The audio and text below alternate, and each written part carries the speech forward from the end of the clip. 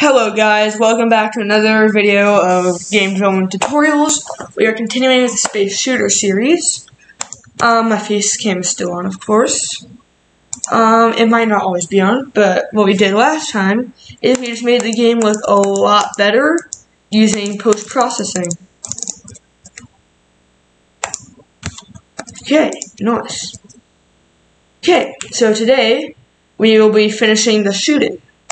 So right now, when we turn up the fire rate, it does not affect anything yet.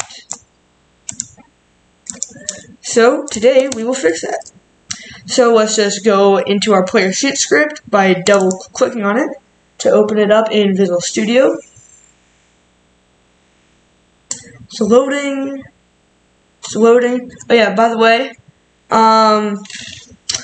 Your Visual Studio probably does not look like this. It might, but probably not. But change it to the dark theme, or this theme.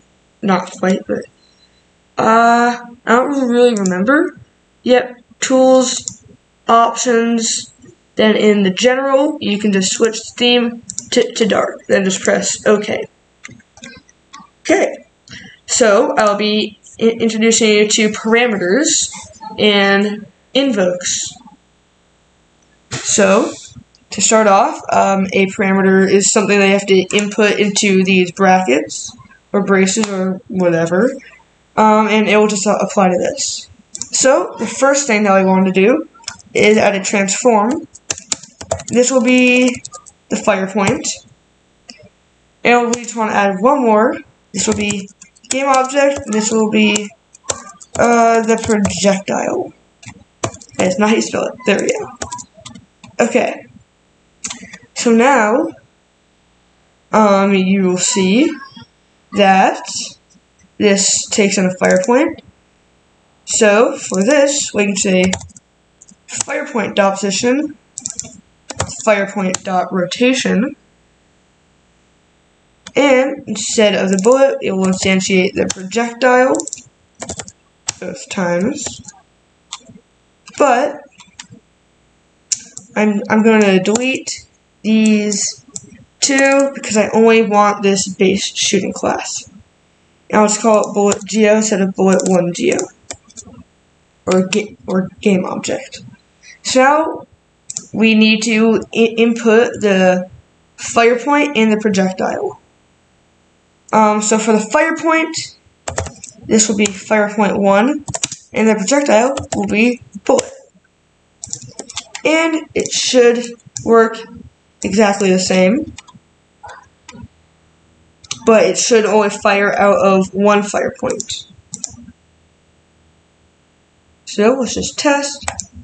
Yep, it only fires out of one fire point. And it should still delete the bullets. Yep.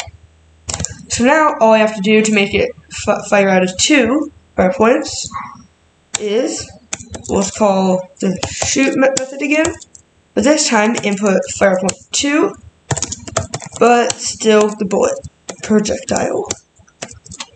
Okay, so now it should act exactly the same way,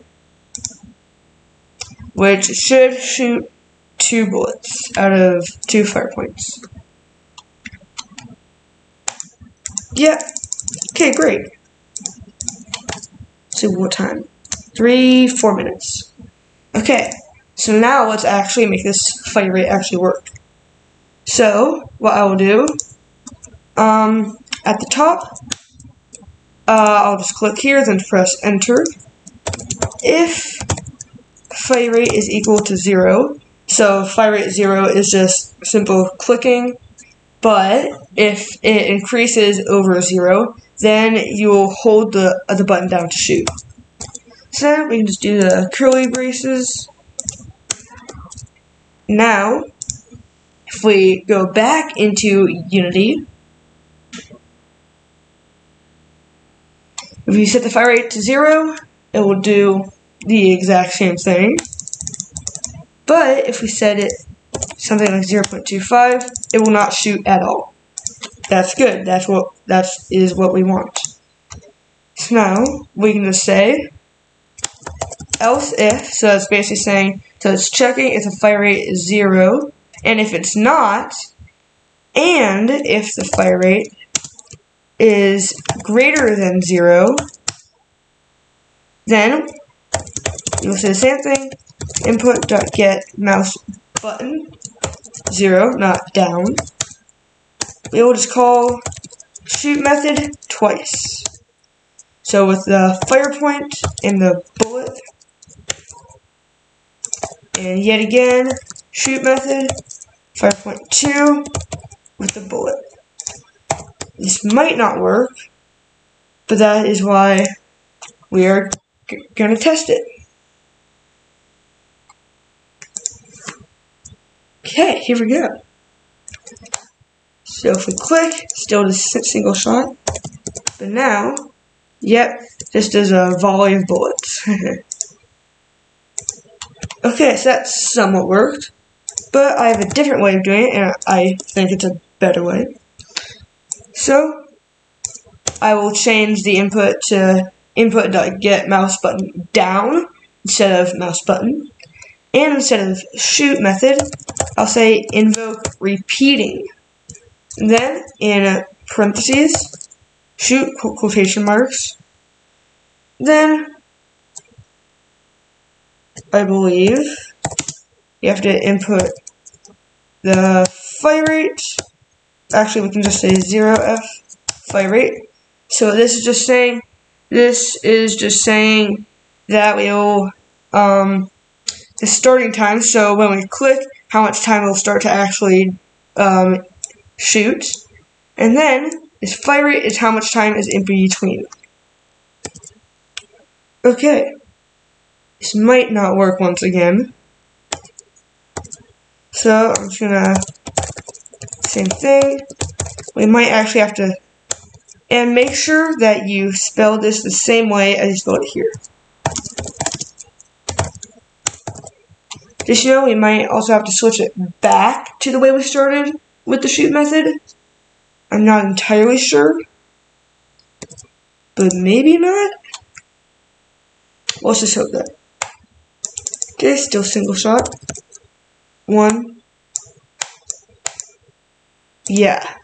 Saying that it cannot be called because there are no parameters. So I think we input them here. I don't really remember, so I'm just going to copy this. Whoop. We want to copy this, paste that, then say bullet. Copy that, bullet. I think that might work. I don't know how the invoke with parameters works. I've never actually tried it before, but let's just try it. Since single shot still works. Yeah. Okay. We have to switch it back. So we can just delete these. And we do not need these parameters, so we can just delete them. Delete that.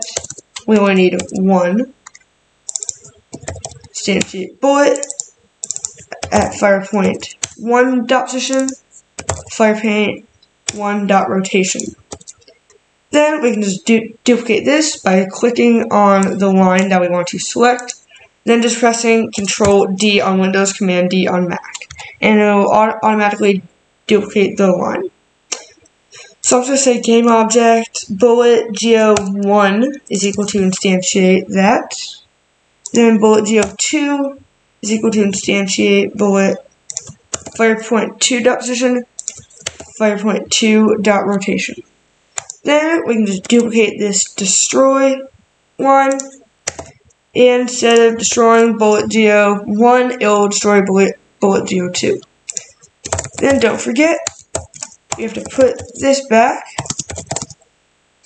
So, yet again, we will just say invoke or repeating the shoot method. Make sure, yet again, you spell it correctly with 0f, so it will take no time for it to actually start shooting, and input fire rate, so that is the time between the shots. There is one issue that you will notice. but I'll just show it to you. Okay, so if we click and hold, then let go, it will not stop shooting. That's a pretty easy fix though. So we can just jump back into Visual Studio, and after the if mouse button down, we can just say else. So if it's not down, there's another method called cancel invoke shoot. So now it will just stop this method from running. So it's basically just canceling this out. And then that should be all actually.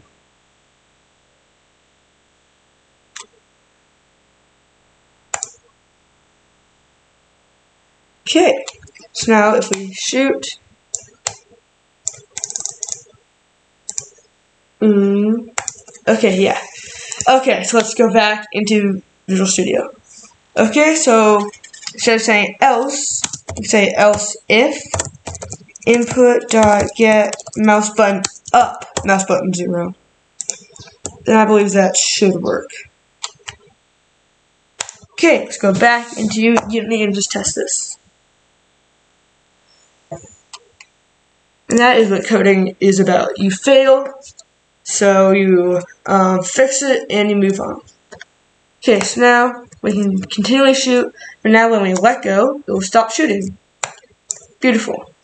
And if we crank this really up, or really low, it will just, wow. Yeah, I can't even do it anymore, because I put the value so low. Oh my gosh. And don't worry, it will still put the fire rate at 0. It will still do single shots. Okay, beautiful. And I believe that is actually it for this video. Pretty short. Well, if you do not want the explanation, I'm just gonna explain it to you right now. But if you do not want the explanation, go on to the next video if there is a next video. Because, you know, I'm just posting it today. Okay, so to explain this, here we go. So this is saying if our fire rate is equal to 0, the double equal sign means equal to 0. So it has to be that specific number. If it's anything more, it will not do it. If it's anything less, it won't do it. So if the fire rate is specifically 0, and if we get the left mouse button down, then it will just call shoot, and that's it. And that is how we get the single shot. So then, if the fire rate is not 0, it will do another check to make sure that the fire rate is over 0. And if it is, and if we get the mouse button down, then it will just call the shoot method over and over. So, the shoot method, these parentheses, is just calling the shoot method. I don't really know why it takes in a string, but I don't know. And then this 0 or 0f, because it's a float. I prefer to write 0f. You do not have to do that unless it is a float. And I'll tell you when it's a float in the future, so you know. So the 0f means, so this is basically the slot where it takes in the time before it actually starts doing it. So here's an example. So if I hold the mouse button down, and if this is at 1, then it will not shoot until that 1 second is up. So we want it to be 0, because then it will instantly shoot. Then we input another value, that is the fire rate, and this basically is the fire rate. It's the time between the intervals, so it's the time between shooting. Then, what this is saying, if we do not get the mouse button down, and if we get the mouse button up, then it will just stop shooting. Cancel invoke just makes this non-existent. And that, pretty much the whole explanation. And once we get all through that, we get this. So yeah, it's pretty neat. I'm just going to set the fire rate back to 0. And that is it for this video. I hope you guys have enjoyed. So yeah, I'll see you on the next video of the Space Shooter game. Bye guys, see you next time.